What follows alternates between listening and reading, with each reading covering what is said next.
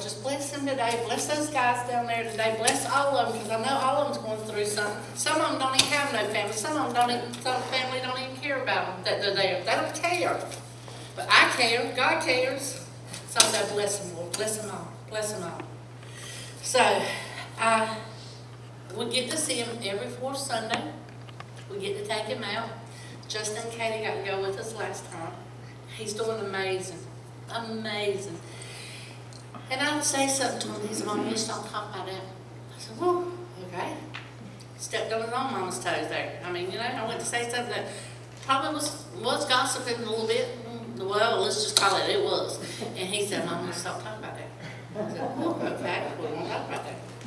So anyway, he sent this letter, and I want to read it to you, and then we'll let Steve. He says, Dear Mom, I hope this letter finds you well. After talking to you, I decided to write down some things that I hope will help you. Also, my friend Landon wrote down his testimony for you to share. I miss you guys, and tell him I said hello, and that God is doing a work here in Leland, North Carolina. The devil is on the run. He said I wrote to Scott, and I want him to be encouraged. I hope he gets it. Mama, I miss y'all, and I love you so very much. Love your son, Matt. And he said, P.S., if there's anything else you need, just let me know. So I'm going to read Landon's testimony first. He says, Landon's testimony. My name is Landon. I'm 38 years old. Born in Jacksonville, North Carolina. I have 3 sisters, of which is a twin who is hearing impaired. I grew up going in and out of the system until the age of 13.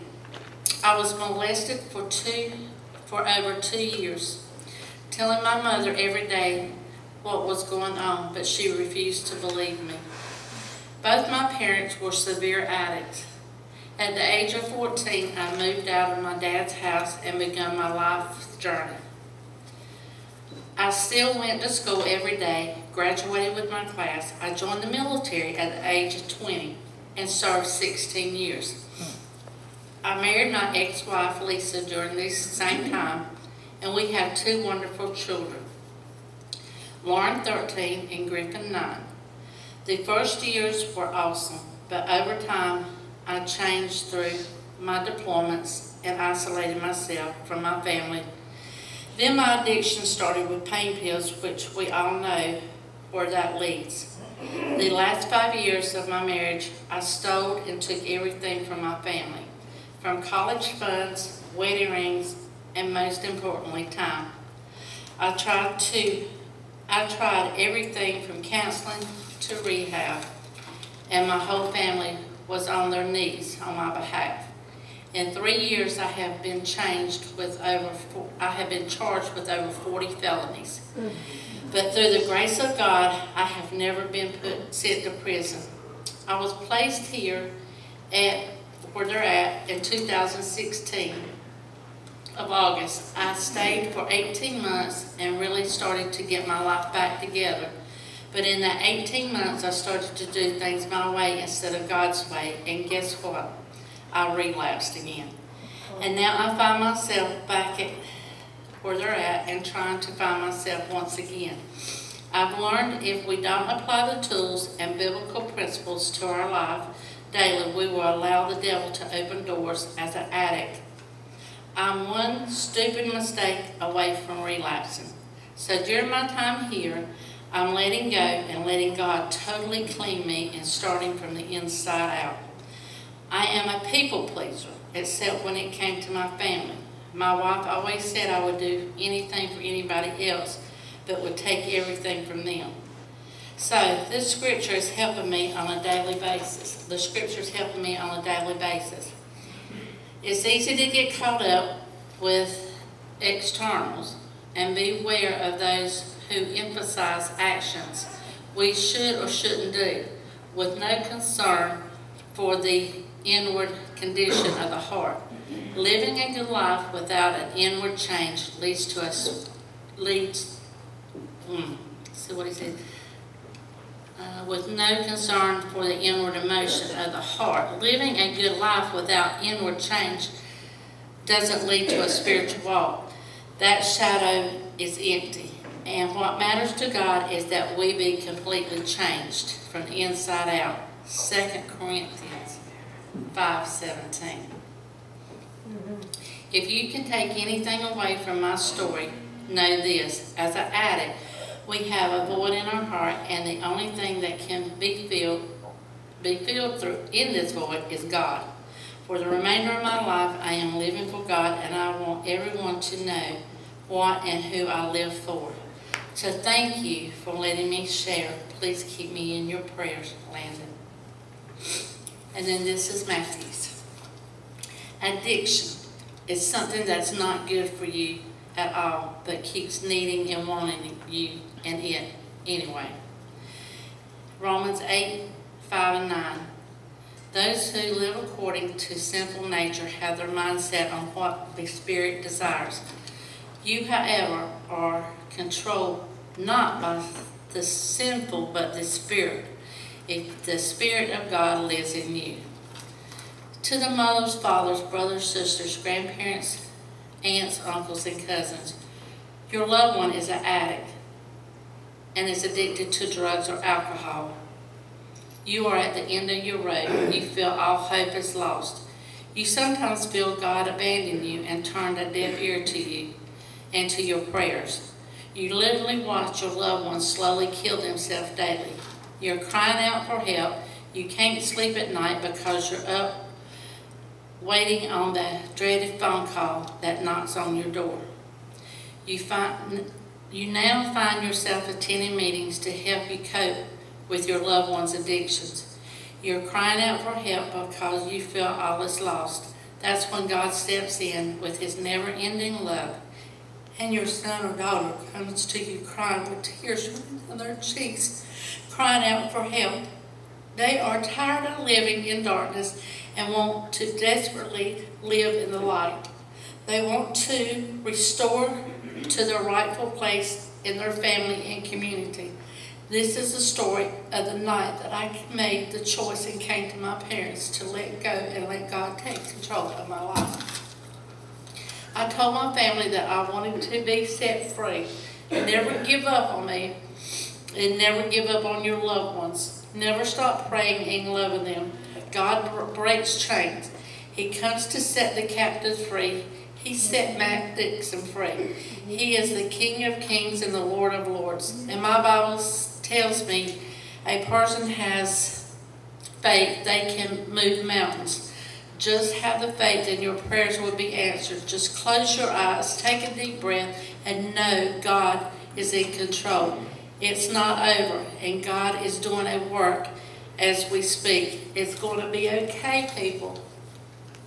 And to the addict, I write this with a broken heart because I feel your hurt and I feel your pain. I feel your loss and your hopelessness. There is nothing nobody can say or do to make you feel lower than you already do. You live like an animal daily, doing anything you can to please your addiction. You compromise your morals by lying, stealing, cheating from anyone that you can, even your loved ones. You feel like nobody understands what you're physically, emotionally, and mentally going through. Your life is out of control. You have a disease, a progress, incurable, fatal one. One way or another, we went out and bought our destruction on one-time payment. All of us, from the junkie snatching purses to the sweet old lady hitting 2 or 3 doctors for legal prescriptions, have one thing in common. We seek our destruction a bag at a time, a few pills at a time, or a bottle at a time, until we die. This is the least part of the insanity of addiction. The price may seem higher for the addict who prostitutes for a fix, and then is far from the addict who merely lies to a doctor We are not perfect. We've made some bad choices to satisfy our addiction. If you want to be free, now is the time, because we're not promised tomorrow. You are not alone, and I promise you that you will not walk this journey alone. Jesus has a hand reached out for you. All you have to do is grab it and walk with Him on the water. Watch Him calm the storms in your life. God gives His children a free will, so I pray that you make the right decision and choose life. The best decision I ever made was to save my own life. Remember that your sins were paid for by the blood of Jesus Christ on that cross that day. He's already forgiven you. You've just got to forgive yourself. I love you, your son, Matt.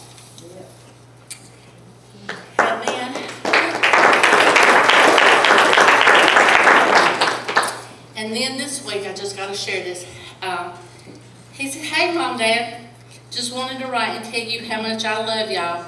It's crazy how we take the littlest things for granted.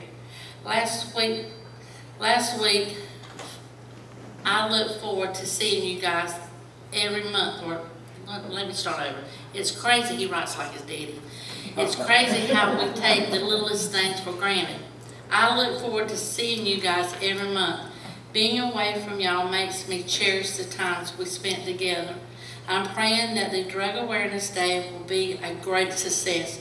Just remember, if God is in it, and if only one person comes to change or comes to God, he will break free. He will be broken free from the addiction. And then God's will have been done. Coming to where he's at was one of the greatest decisions and the best decisions I have ever made in my life. You forget the good things in life when you're an addict, like the love of your family or just enjoying God's creation. I've enclosed 3 songs I have written and what they're about. I have hope, and I hope you like all these that I've sent to share with you. Can't wait to see y'all again soon. I love you, your son, Matt. And he has wrote these 3 songs. I'm not going to read them, but it's amazing what God has given him. And one was when I was found. One he's entitled The Creator. And then the other one is My Father. And with that, I'm going to turn it over to his father. Thank you.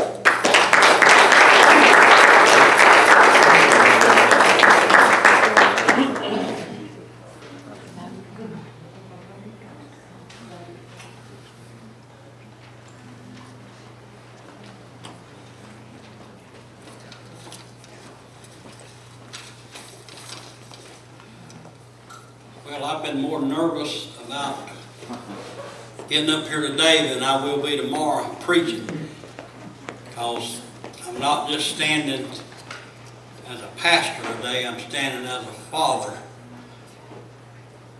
And that puts a whole different light on the situation. But I've tried to be the same at home as I have been at the church. Since I've been a pastor, I believe a double standard sends a very bad message to a child. Matter of fact, if we're living a double standard, that's really a hypocritical life.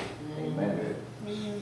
And I have failed many times in many areas with my wife and children. And sometimes you blame yourself. I kicked myself for years about how I felt like I had failed as a parent. And I blame myself for Matthew's behavior a lot. I don't anymore. But I used to say, well, if I'd have did this, hadn't have done that, even as a Christian and as a pastor. But I will say this to you ministers that are here, and I'm just probably going to ramble. I got a few notes, but let me tell you something. It took me 30-something years to learn this, baby. But your family is more important to be won to the Lord as far as you're concerned than trying to win Lenore County. Amen. Amen. I love Lenore County and the people, but when I moved here, my pledge to the church was, anytime you need me, 3 o'clock in the morning, you call me, I'll be there. Come on. And I missed a bunch of ball games and a bunch of special occasions in my own children's life while trying to win the rest of the world to Christ. Come on. And a preacher's kid grows up and remembers. My daddy gave them all that time, and then they turn around and backstab him. And he wasn't at my ball game, he wasn't at this. And I just say, you young preachers, don't grow up with that legacy. Don't. Here's what the order is. And some people will disagree with this, but it's God first in your life. Amen. And then a lot of people certainly will disagree with this. According to the Bible, then it's your spouse, Amen. your husband or your wife.